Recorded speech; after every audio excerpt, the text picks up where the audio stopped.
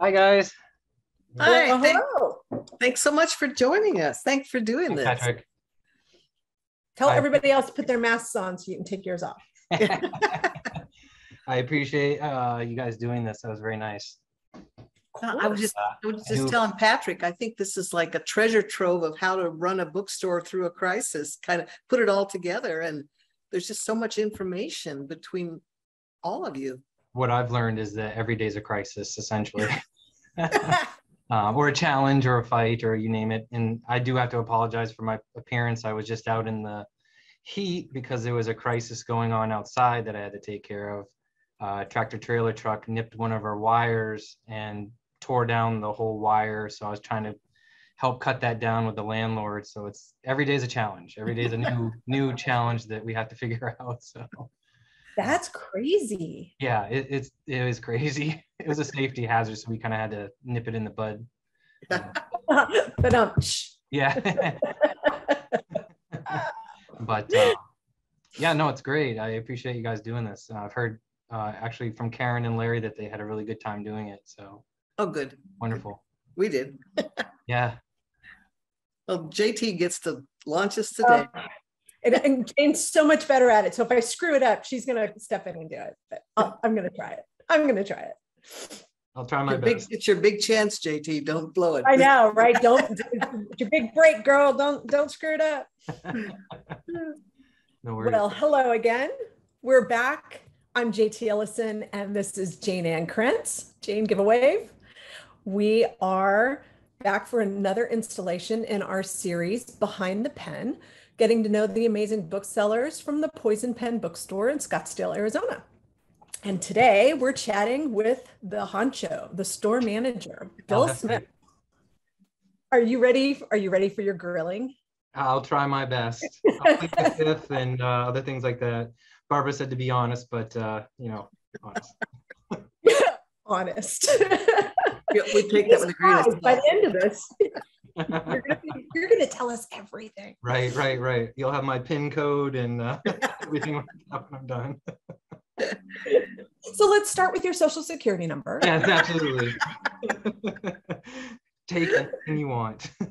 No, in all seriousness, we've been really excited to talk to you. And Barbara has told us a lot, but we have 1,000 questions. So let's just kick it off. Sure. With how did you come to be a part of the pen? Oh yeah. So I've loved books all my life. I started off going to college and had to pay for my own way to get through it. And I couldn't afford it because it was some really expensive school. So what I did was I dropped out of school and started working for Borders back when Borders was a thing, and worked for them for quite a few years, and actually traveled across the country opening new stores for them. So I've had books in my blood for a long time. Also, my mom was a kindergarten. I say is still because you never stop being a teacher, kindergarten teacher. So I literally grew up with Caldecott award-winning books, on the kitchen table, stuff like that. So I've always loved books. I was working for a big corporate company for a long time, and there was a listing for part-time shipping help here. So I actually started as a very, very part-time shipper during the holiday season, and they kept me on. And then I think I must have proved my grit or something like that. And Barbara took a chance and hired me to lead the ship. So that's how it started. That's awesome. Yeah. So I have to ask you, Barbara also says that she said you've been through a trial by fire. I think she was referring to the into the pandemic, during the pandemic, and now whatever other side that we're on. Right. So I have to ask, can you walk us through how the store survived? Because so many didn't. Yeah, so we were really lucky, and I think lucky, but also smart. And a lot of it has to really go to Barbara. We kind of, how I looked at it is like our business was 80% in-store traffic, and this is pre-pandemic. 80% in-store traffic and about 20% mail order.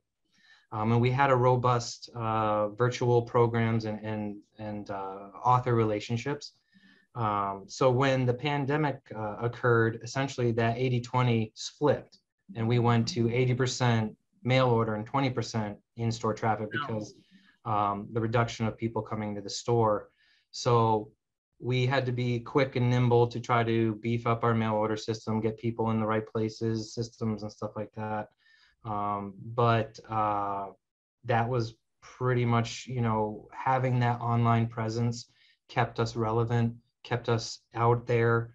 A lot of other places were trying to catch up to what we were already doing with all the virtual events, and trying to have a mail order system. Actually, a lot of stores we heard didn't have even a mail order system at all. The company that we use for our POS system and our software essentially had to quickly set up a lot of their stores with mail order. How do we do this, you know, sort of thing for them to survive. Thankfully, we already had the infrastructure, if you want to call it that, in place.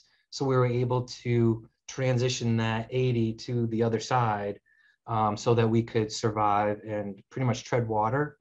We actually did pretty well during the pandemic because we had a lot of people who were home, wanted to read. So we gave them the materials to read. We gave them the stuff virtually to watch.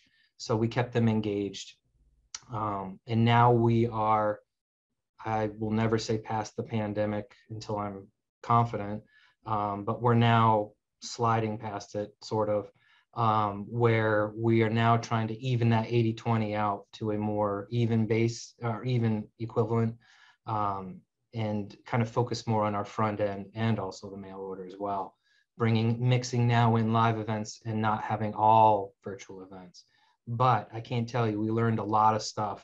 You know, now we can have authors from Iceland, for instance, was one of them. We had a very popular program where we interviewed, and I apologize, I forget the author's name, but we had an author from Iceland. We have authors from Europe, from Australia a lot of the times. So we were able to use our virtual capabilities to keep that going and offer that to our customers, while other people didn't. And I think honestly, that's really what helped us survive. And then also just our team is, you know, top notch. And of course, Barbara's our leader, and, you know, she's tough as nails, you know, so she, you know, we took the risks, and, you know, they paid off. So what she means by trial by fire is that I essentially started right before the pandemic. So it wasn't like I got to be sitting in my chair directing like you would think a manager does. I was in the trenches, still am to this day. In fact, I'm also sweaty because I've been helping out in shipping because we have somebody out with COVID. So everybody here isn't relegated to just their one job. We all pitch in, and nobody is above anyone else. And that's something that I firmly believe in. I don't believe, there's certain people that believe that managers shouldn't be doers or workers. I don't believe in that. I like to lead by example.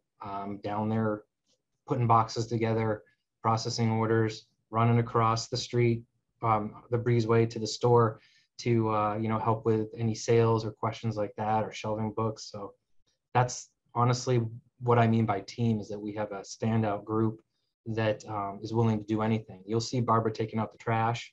You'll see everybody doing anything. So whatever it takes, we do it. So, and it's because we love it. So that's I think what she's probably referring to, because then we had the pandemic, then we had the bees project. You should explain the bees. Probably people won't know. Project. I do curse like a sailor, so I'll try to rein it in. Yeah, so Bees was the Go Tell the Bees, the Diana Gabaldon book. We learned a lot with that as well. We bit off more than we could chew. It took a lot more infrastructure than we had, more people. The cost, keeping track of it, managing it was a nightmare. It was hard, to be honest. How many books were you dealing with that you had? 30,000. How many? 30,000. Wow. So we didn't have storage space, obviously. A lot of product to have to move. Right. We had to quickly, because we got, and again, unfortunately, a lot of things just kept coming up. Like we had to immediately find somewhere to house them. So we had to rent an offsite facility, hire a ton of offsite help, figure out how to manage those people, how to technologically make it all work and come together. And we weren't built for that. We're a store now of 10, 12 people maybe. And we had a bunch more folks here. So it was, I don't want to use the word nightmare, but it was very, it was hard to get through. It was mentally taxing, physically taxing. It's hard to talk about, honestly, sometimes, because I'm just being honest, because it was a really hard time. But we got through it. We're at the tail end of it. We're just cleaning up some of the remnants, or whatever you want to call it. Again, we've learned what we can handle, what we can't, you know, things like that. So that was, you know, COVID, then bees, and now we're here. And so I guess that's probably what she means by trial by fire. You know, there was a long period of time where I was shipping so much. She's like, I don't think you're a manager. And I'm like, well, I'm not really right now. I'm a shipper, you know, sort of thing. So there was, but again, that just goes back to, you know, you got to do what you got to do. And we want this place to keep going for another 30 years. So whatever it takes to do it, we'll do it, sort of thing. So. A lesser store and a lesser team would have collapsed under that weight. Yeah, well, it was a trying time. And it's fortunately something I can't really make light of because it hurt in a lot of ways, but we got through it. So I'm proud of that. Well, and I got my copy. So I'm glad to hear that. As long as mine came, I'm not worried about the other 29,999. Right. I learned a lot about people, frankly. Oh, I bet. Obsessive fans, customer service. I learned a lot about people, and that's just code for, I think you understand what I'm saying. Putting that aside, what's the actual, in the mail order business, that side of things, what's the logistics? What does it take from the person who gets in touch and wants to order a book to get it out the door in the mail? Yeah. So we have a system where it comes in through email and then automatically goes into our POS system. We have a mail order manager who then processes the work. And of course, when it was a bees project, we had a bunch of people doing that. So you run into issues where there's too many cooks in the kitchen, sort of thing. And so now we're at the point where we have one manager who's really sharp and he's really nailing it. So he will process them. The paperwork comes out, and this is overly simplified. We marry the paperwork up with the book. The book goes to shipping. The books are Mylar if they're hardcover. And then they get wrapped up, boxed up. Then shipping is applied to it. And then the USPS primarily then comes and picks it up. But there's a ton of things that could go wrong, or things that don't go cleanly from A to B to C. We obviously have a lot of signed books. So we have to, one of the things with the pandemic and our authors not touring as much, what we had to do was take the books from the warehouse. Instead of coming directly to us, we send them to their residence. They would sign them and then ship them to us. And so it added, so it add another leg to the steps, which then elongates the process. Also, unfortunately, adds way more opportunity for damage, which I don't think people think about a lot, because you're not just going from the warehouse to us, you're going warehouse, residence, then to us. And unfortunately, not everybody's careful about packing, even the people from the warehouse. So we get a lot of damage that we'd have to account for. The other thing that I guess customers and other people don't really take into account is that then elongates the time it will take for them to actually get the book. They think that because we live in an Amazon world, that everything, once the release date hits, it shouldn't be shipping, it should be at their door. Mm-hmm. So that was the other challenge that we have, is to try to temper those expectations to that we not only have extra time to get it signed, but then we have to get it back, process it, Mylar it, get it shipped with a very minimal staff, and then out to the customer. So those are the, some of the kind of the mail order challenges that we dealt with and deal with to this day. But it's pretty great to have this network of authors that will be so receptive to getting cases of books at their front door, you know, and, you know, them emailing me like, I need a label so I can send them back. I'm like, all right, I got you, let's go. So it's pretty great that we have that kind of group of authors that are willing to promote their books, but also keep us afloat and keep us relevant, and give us that kind of edge that we need to survive.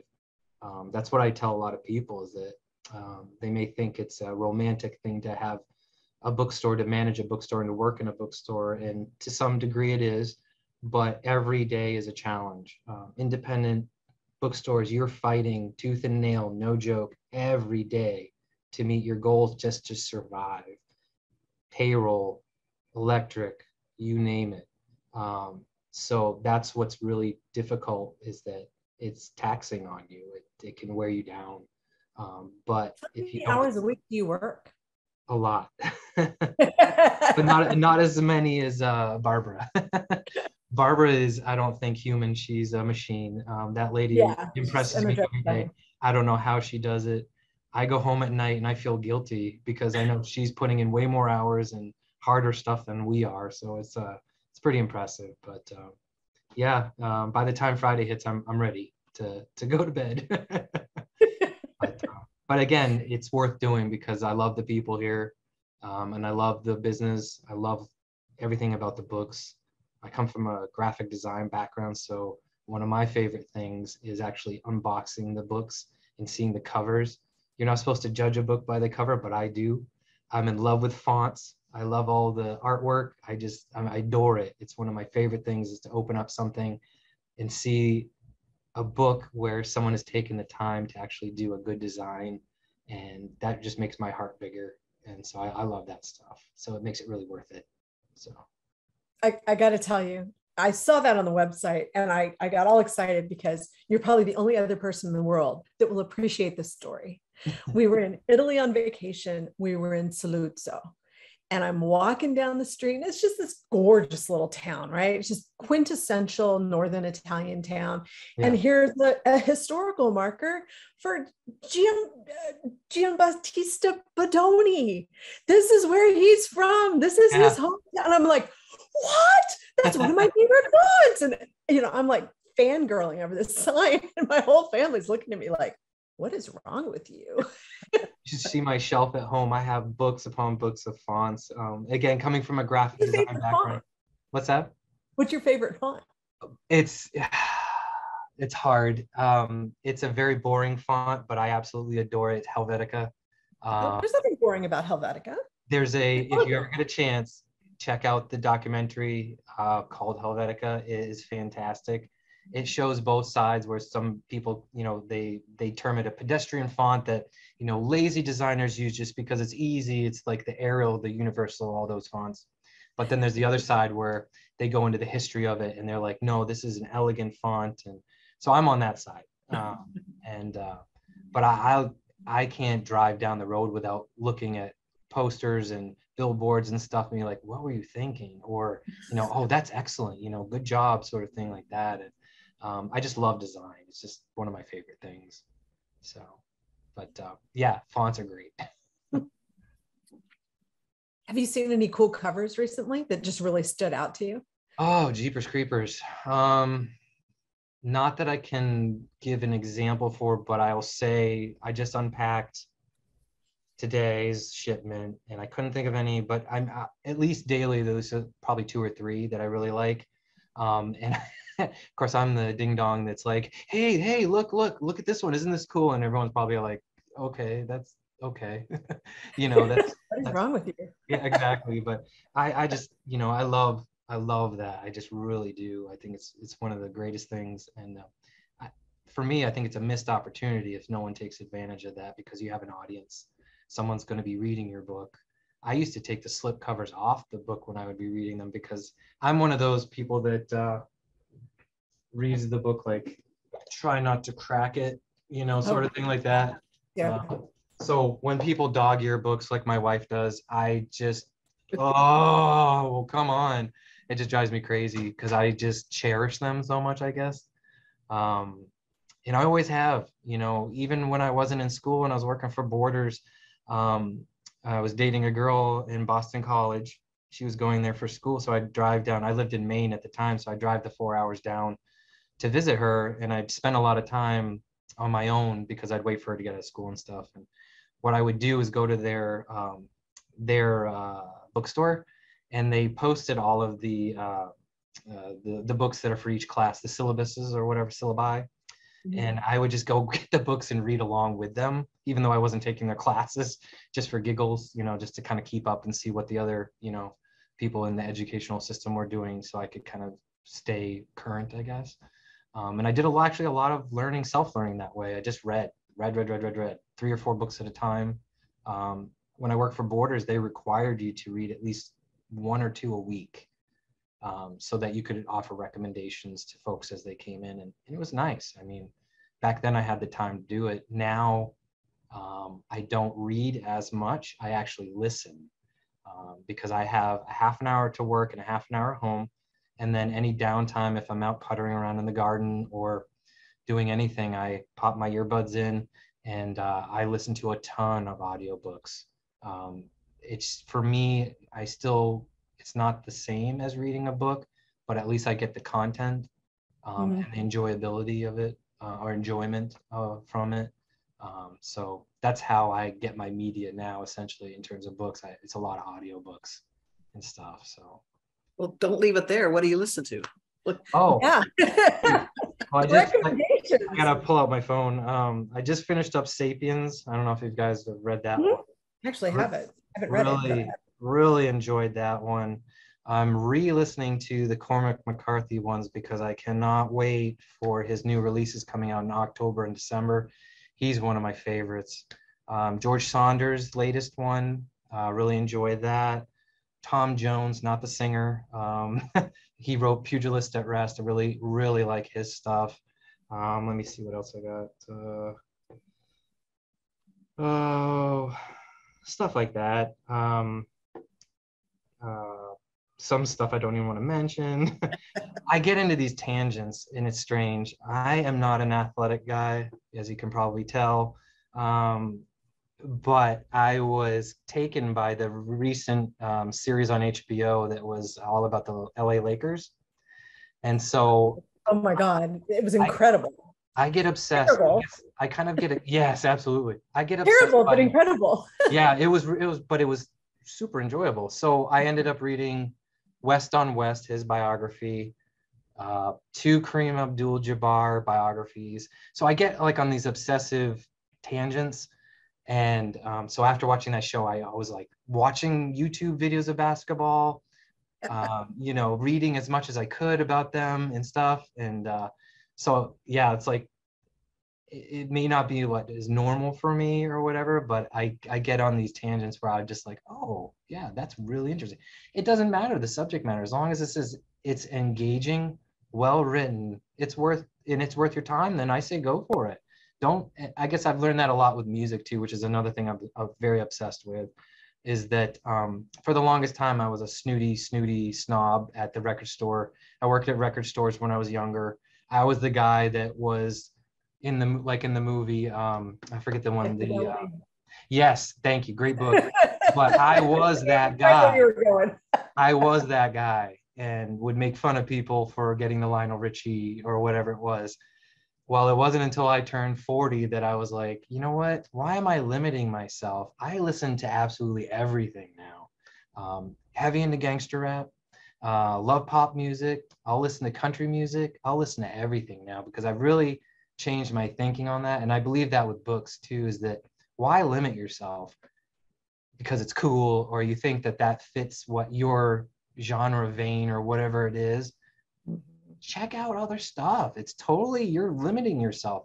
Why would you do that? Why wouldn't you explore everything, that you have the ability to look at? So that's why I'm really open to anything, like the latest, I'm not the latest, the Thomas Perry book, The Old Man, is a show on TV that I'm really enjoying. So I was like, hey, I'll just start reading that. And I was like, that's the guy who's been in our store a bunch of times. That's funny, so it's kind of cool to have those links and associations and stuff like that. So if anyone gets anything out of this, I want them to never limit themselves because you think it's cool or because you think it's what you need to do or should do.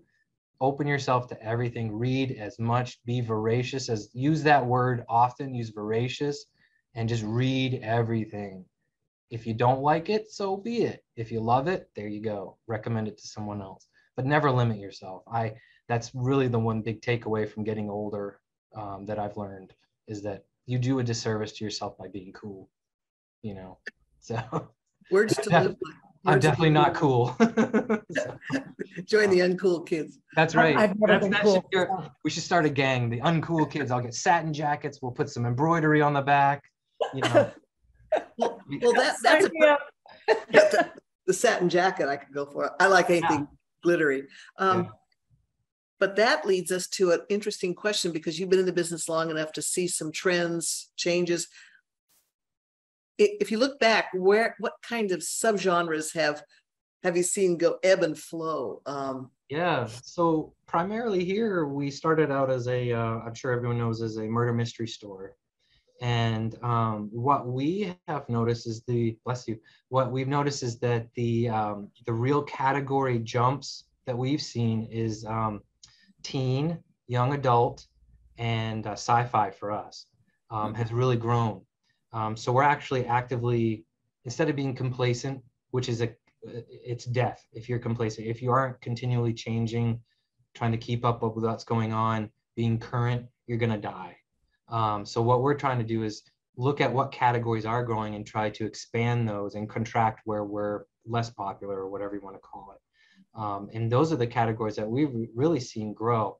Maybe the advent of Harry Potter has really caused the YA category to jump with adults and kids. But I honestly don't care what they're reading as long as they're reading. I was really happy to see that people really picked up reading more than they had. And if it's because of Harry Potter, so be it. I just want people to read. But those are the categories that we've seen really grow. So our challenge is that we have a very limited space here. So trying to figure out how to grow those physically in size is always a challenge, with shelving, trying to turn over books, returning books that aren't selling or aren't as popular, but still trying to maintain a base. So those are kind of our challenges as well. But those categories are the ones that we've noticed that are really growing. And I'm happy that that's the case. We've got a pretty good nonfiction section, and I'd love to try to keep trying to grow that more and more, because honestly, that's the stuff I enjoy reading probably more than anything, is the nonfiction stuff. And again, if it's a good story, it's a good story. So yeah, those are the areas that we've seen grow for sure. So if you look at the subgenres within those areas, take the standard suspense genre. We've the three of us, Barbara and JT and I, have discussed a lot about the Gothic novel and the new Gothic, trying to define it, and watch it come up. Right. And then we watch psychological suspense become a big thing in the past few years. Right. A lot of true crime. I think I've seen a lot of jump of true crime, and I'm guessing, but I think a lot of it has to do with podcasts jumped in popularity, and this is just my guess, but I know podcasts have really grown exponentially within the last 4 or 5 years, or whatever you want to call it. And a lot of those are focused on true crime, suspense, murder, sibling murder, all these different subgenres. But also there's show upon show upon show on television too that is dedicated to Snapped, or my sibling murdered my mom, or sort of thing. There's all of these shows that they're on TV too. So I think other media outlets or media areas feed these book subgenres as well, because we've seen like a lot of true crime, which again that's our bread and butter. We've seen big jumps with that, and become popular for other people. But I think honestly, a lot of it is driven by other media outlets or means, or whatever would you like to call it. But it's always good to see. Makes sense. I mean, yeah. In my genre with romantic suspense, I've certainly seen that. Yeah. JT, you're straight up suspense. What do you see coming in from the? Oh, I mean, Gothic is still, I was looking today at a new book that is truly a Gothic. I mean, the Gothic, and they're edging more into horror, right? So it's like La Hacienda. They're edging away from the unreliable narrator Gothic into the straight up, this is horror. Yeah. And so that seems to be having a bit of a resurgence. And I'm wondering if all the true crime podcasts, people are a little less afraid of darker books. Yeah. So Yeah. I feel like the books are getting darker again. They had lightened up for a while and they're getting darker again. Taking risks, and Yeah. and diving into those things that maybe it's okay now that we can read about these things. Maybe that's what they're thinking, I think a lot of that really has to do with that, that now there are those authors that are tapping into those veins that it used to be maybe something that was such a subgenre, such a niche vein, or whatever you want to call it. Now it's more popular and they're like, oh, okay. More authors are coming out and be like, oh, this is acceptable. I can, more and more authors will bring their books to the table, if you want to call it that, because they see, oh yes, people are interested in these different things, and bringing more of the Gothic, more of the horror, more of that stuff into the bookstores and people's hands. Which again, I keep going back to, hey, if you're reading, I'm happy. Sure. That's what we well, want. it's, so is that going to be, Jayne, I guess this is a side conversation that we should probably have, but has the Gothic turned into what vampires was 20 years ago? What Anne Rice was doing with vampires, is that what the Gothic is doing now? Obviously you and me and Barbara need a side chat. That's really interesting. And I'd be curious what would be maybe what tips off it fading away or staying strong. What are the things that cause these trends to happen? I mean, we can kind of look at like a Harry Potter, a Twilight, or a other things like that. But I'm very curious. I'd love to see what these title shifts, how they occur, and kind of examine them. It'd be kind of neat to see that. I think sometimes it's as simple as a fresh landscape. Yeah. Because underneath the stories, the core stories don't change much. Yeah. The genres don't change much, but they look so much fresher and newer and more startling and exciting if they're against a landscape you're not familiar with. And I mean, like the horror landscape, we haven't seen that for a long time. Right. Or the futuristic landscape, or the psychic landscape, or the moon, just something that makes the mystery look different because of the world that it's set in. But the underlying mystery is, or whatever, is the romance, whatever the genre you're working with, is still the core of the story. Yeah, and our folks downstairs, and I say downstairs because we're recording upstairs, have to stay on their toes too when recommending books, because some of those subgenres, like the horror genre, there's folks that are completely turned off by that.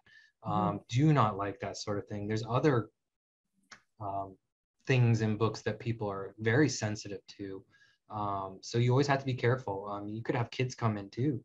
You just have to be careful with what you recommend. So having a very literate group is necessary, very necessary, to kind of guide people, because we still to this day, and this has always been the case, people come in, I don't know what I want, I like this, this, and this, tell me, help me. Oh yeah.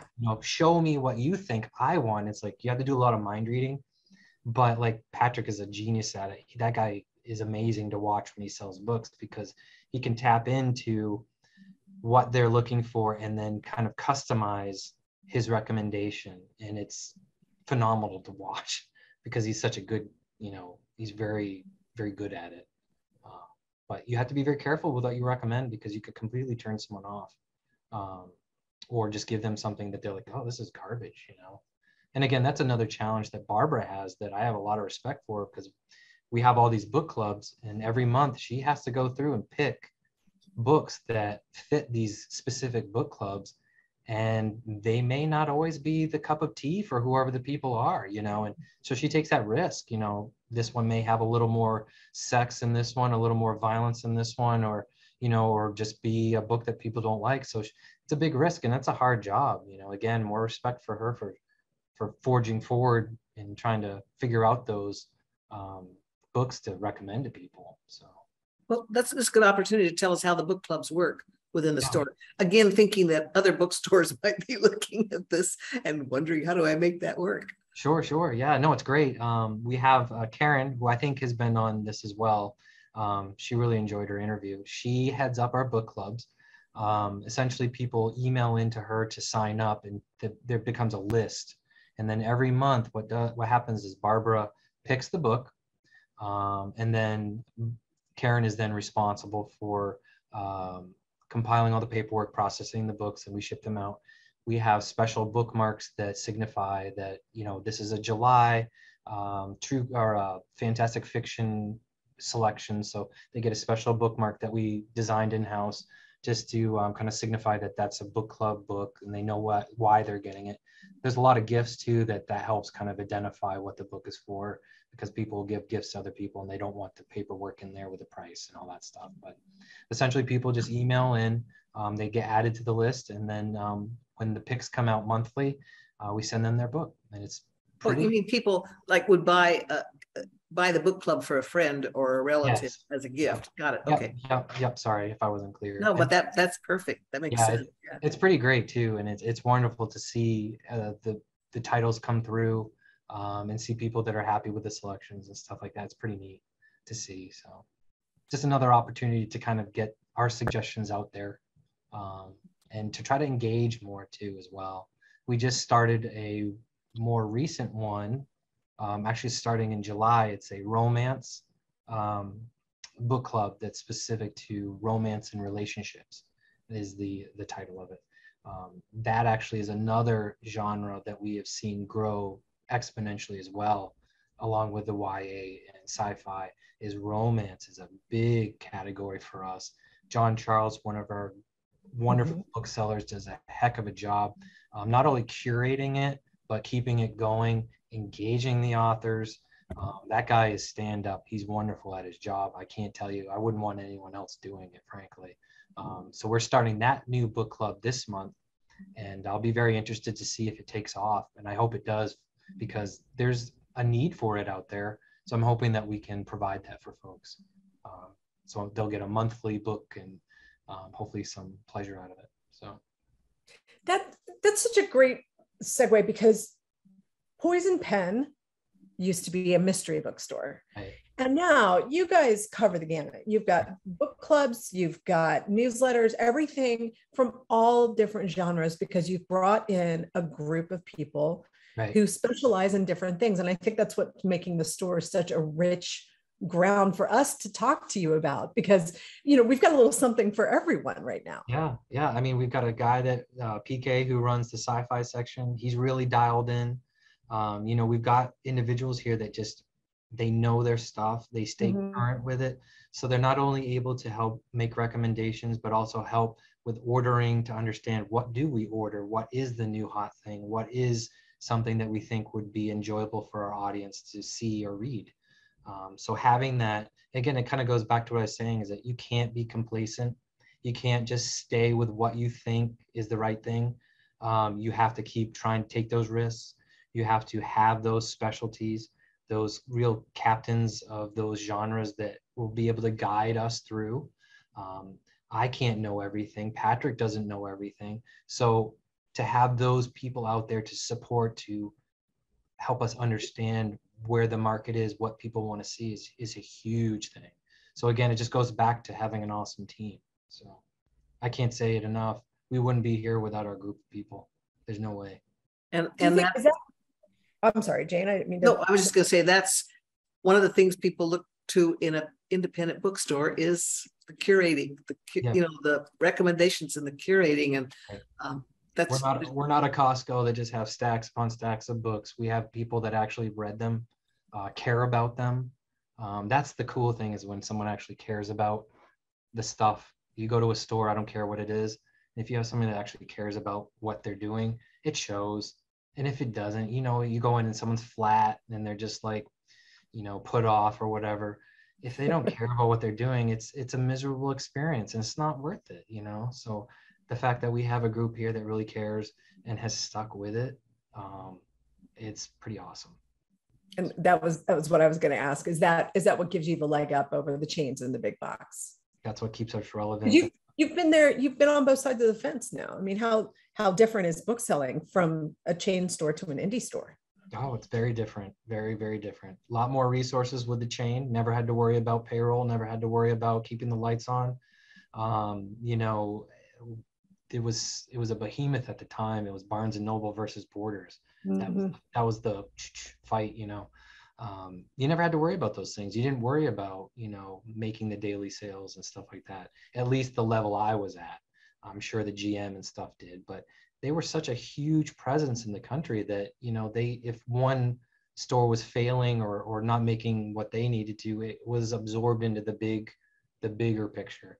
We're on our own. We're in this big ocean and we're just floating along, you know, trying to make our way and survive. And I'm not joking. Every month is a challenge.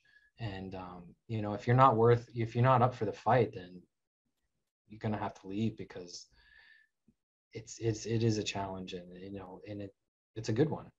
So not having borders around is good. It'd be nice if Barnes and Noble went that way as well.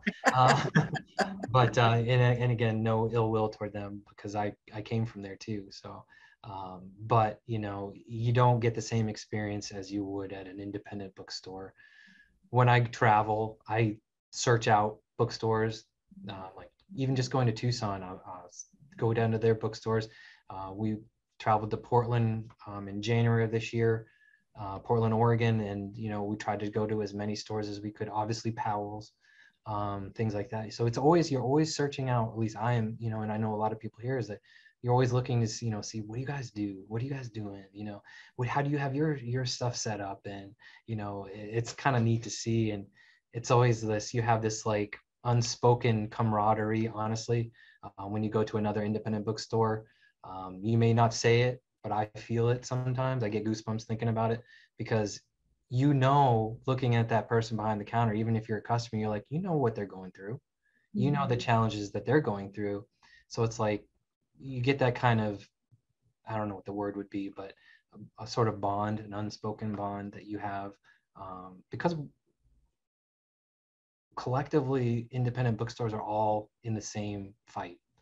And it's hard not to have respect for folks that are putting everything into it, you know, families, you know, everything. They're just throwing everything at it to try to stay relevant, stay open, and stuff like that. You have to applaud that and respect it. And so I always try to pick up a book here or there, just to support them. But it's pretty awesome to see. I want to see more open and less closed, frankly. Well, let's circle back for a second, because you're the first person I think that we've spoken to in this series who brought up audiobooks. Yeah. And I know the answer to this, but how can our viewers, your people find audiobooks at an independent bookstore? What's great is that we actually have a program. It's Libro.fm is a company that does audiobooks. And what's great about that is that when customers sign up for that program and get their audiobooks through that service, we actually get a percentage of the cut from that, which is pretty great. And then what's also great is that, you know how they have ARCs that are physical books? Well, they have ALCs, which are audio or advanced listening copies. So because we're booksellers, they provide us access to all of these books on tape. Not tape, but you know what I mean, that we can actually listen to for free, which is great to give us the ability to be able to recommend the books. But yeah, Libro.fm is the partner that we have. And I think they partner up with a lot of independent bookstores where if anyone does sign up for that, we actually get a little percentage of the take, or whatever you want to call it, which is pretty fantastic. So we don't necessarily take it away. It's not taking away our business or anything like that. It's more supplementing it. So it's pretty great. Yeah. That's awesome. Yeah. That's very cool. One of the things I've always enjoyed most about the store is that book news, you know, the monthly update on what's coming out. And right. JT and I both have said we order from it. You know, that's our shopping. You're not the only one. I see a lot of the sales emails come in, and I can always tell when one's sent out. Even before it hits my inbox, I start getting ding, ding, ding, ding, ding, ding, all these orders coming in. So you're not the only one. People actually, it's like a shopping list, essentially. We have a lot of people that rely on it to see what's new, what's upcoming. And that's, again, another thing that Barbara does, and she has a support crew that helps her, that there's no way we could do it. And she does a great job putting it out there. And it provides that service for folks to be what's on the radar, what's new, what's hot, what, little descriptions, things like that. And it's a huge help for our sales, honestly. And then just getting awareness out there of what's upcoming, who's stopping by the store for an event, or what's the virtual program tomorrow night, or, all of these different things, or, it's pretty great. And, we live in a culture now where if you email someone, you're probably emailing a machine, or you're talking to someone that is a robot or in a different country or whatever, which is fine. But here you talk to me, or when you email me, it doesn't go to like some weird place. You're not a bot. It comes to me. And so there's actually, what's kind of neat is that there's actually people on the other end here that are helping out, which is great, again, because we can provide that special touch, that little extra mile, research for folks, asking when something's come out, or, hey, I know the name of this character. Can you help me understand what book that might be in? Questions like that. You may not get a response from a Barnes and Noble or a Borders back in the day, or definitely not Amazon. But here you will get someone who responds back personally, because we're people and we're not, a fulfillment center. We are a fulfillment center, but not in that regard, if that makes sense. Because you're very bespoke. You're a very bespoke fulfillment center. Yes.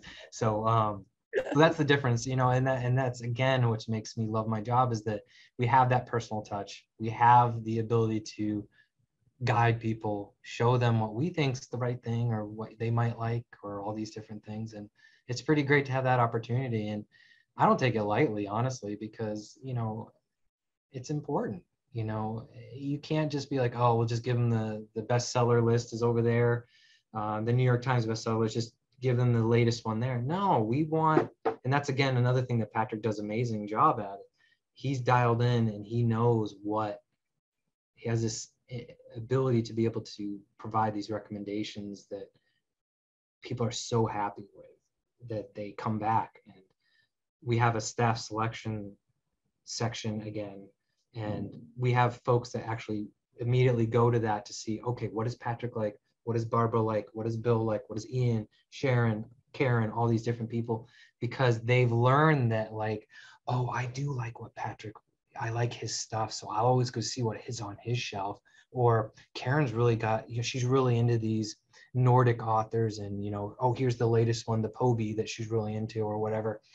So it's cool to see people that gravitate toward different employees' selections. It's kind of neat to see it, because you can kind of curate in a different way what people may want to buy, and people search it out. So it's pretty neat. And I know that's something I always look at when I go to other bookstores. I always go to their staff selection to see, like, what are you guys into? Or, oh, I saw that. That's a crappy book. What are you talking about? Why is that on? I was like, what are you thinking? But no, it's one of those personal things that, it's not an algorithm. Amazon is, your phone's listening to you, and Amazon's listening to you, and all these things, your television's listening to you to try to give you these media recommendations. Well, we actually are the people here that are live, and not robots, and not a mathematical equation that's trying to feed you what will make them the most money. I can't tell you, and Barbara, close your ears. There's been times where I would rather people leave without anything than to get the wrong book. I've said on more than one occasion, I would rather you get what you want and need than for me to sell you garbage. And if we lose a sale, we lose a sale, but we'll win a person or a customer and some dedication and loyalty. And that's honestly what keeps us going, is our loyalty, our dedication of our customers to us. We do our part and they do theirs too. And when you have a pretty decent solid base like that, you do get the ability to hang around for 32 years and, you know, keep up the fight, if that makes sense. Because every day's a fight. So. Well, here's to 32 more. Yeah, yeah, absolutely. And then some. Yeah, we're gonna do it too, and I'm confident in that. You know, I don't want to see this ever stop. Frankly, I'm stubborn, as you know. I'm a New Englander at heart. That's where I grew up, so I have this built-in. You tell me what to do, I'm going to do the opposite because the contrarian. Yeah, absolutely. Even if I don't agree with it, I'm still going, yeah, I'm sharing, you know, sort of thing. And you know, I learned a lot of that from my dad, who still holds grudges of the Revolutionary War. So, so it's built into my DNA that I'm going to be that tough old bird that's not going to give up. And you know, a lot of that's in Barbara's DNA, Patrick's DNA, that we're not going to lay down for anybody, really. They're going to have to drag us out of here. So we're going to do our best to make that not happen. Before we get to the ending zone, have you had any problem with people coming in and telling you what you should and should not have on your shelves? Have you seen any signs of this growing censorship? Not too bad. I do get a lot of the emails, a lot of feedback via email, and we just ignore it. You know, everyone has their opinion. You know, there's a lot of talk about banned books. There's a lot of talk about, hey, even our mask policy for a long time, people were up in arms about it. So, you know, we're in a very red state. We have a pocket of blue in Phoenix, but we're in a very, you know, it's not everybody thinks the same way we do. And so we try to stay as neutral as possible. Because again, I want you to read and I want to be a service. I don't want to shut anyone out, frankly. But we do get a lot of feedback, and we just, you know, read it, accept it, and move forward with what decisions we think are best and what we should carry. I do not believe in censorship. I do not believe in banning books. I do not believe in muzzling anyone's ability to put anything out there. And that's I live and die by that. Amen. Even that being introduced into our schools makes me sick to my stomach. You know, Beverly Cleary should never be a person that's censored. You know, all of those. Jude Bloom. Right. I mean, it's absolutely ridiculous. So, you know, we fight that and we do our best to stay neutral, but we also we're not going to bend down to anyone or bend over or whatever the word would be, or we're just not going to be those people. We're going to provide what we can to everybody. And again, like I keep saying, as long as you're reading, I'm happy. So. Yay. Yeah, big yay. Yeah. Oh my gosh, Phil, this has been I'm so nervous too. You guys are so easy to talk to. I apologize. Oh, yeah, we're just a bunch of book people, a bunch of book nerds having a chat. Again, we have to start that gang with the satin and on the back of book nerds, you know, and you know, you can go down the street, you know. I want the jacket. I want the jacket for sure. Yeah, I think it's great. You're a nerd. You're a nerd. Absolutely. We could get our, you know, gang colors all set up, you know, and I'll design it with a font that we all appreciate. It has to be Bodoni. It has to be Bodoni. Come on. Yeah. I'm a big fan of Bodoni. Absolutely. Yeah, we'll do Bodoni with a little Helvetica. Absolutely. No, it sounds great. No, I appreciate your time too. It's been wonderful to get to know you guys a little bit better. Thanks. So I think I'm not sure if we're like done, but I think we're wrapped for now. And I've heard that this is going to become a series that you can listen to all of these or watch all of these at once. So they're all collected together. So I know that is to come, and we'll have links. You know, the store will have links, and Jayne and I will have it on our social media, and we'll share it widely. And you know, I've got to say, this has been so much fun. And thank you to Barbara and all of you for letting us pull back the veil and see what really goes on at a bookstore.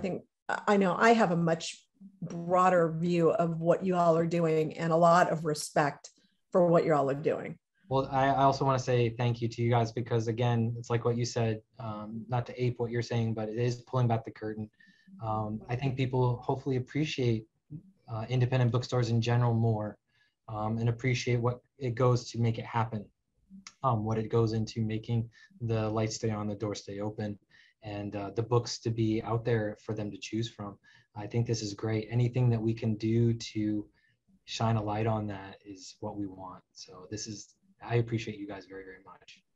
We were thrilled to do it. It's been educational and it's been fun. And like I said, when this is all put together, I think it's going to be a perfect little master class in a TED Talk. For sure.